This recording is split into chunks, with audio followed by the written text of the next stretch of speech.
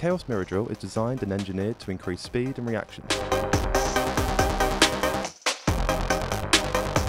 Start off by placing 4 cones a yard apart from one another in a line adjacent to the 18-yard box.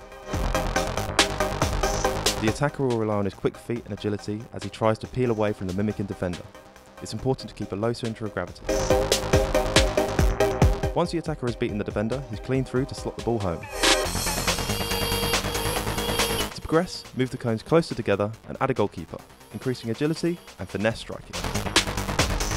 Play fast, train faster.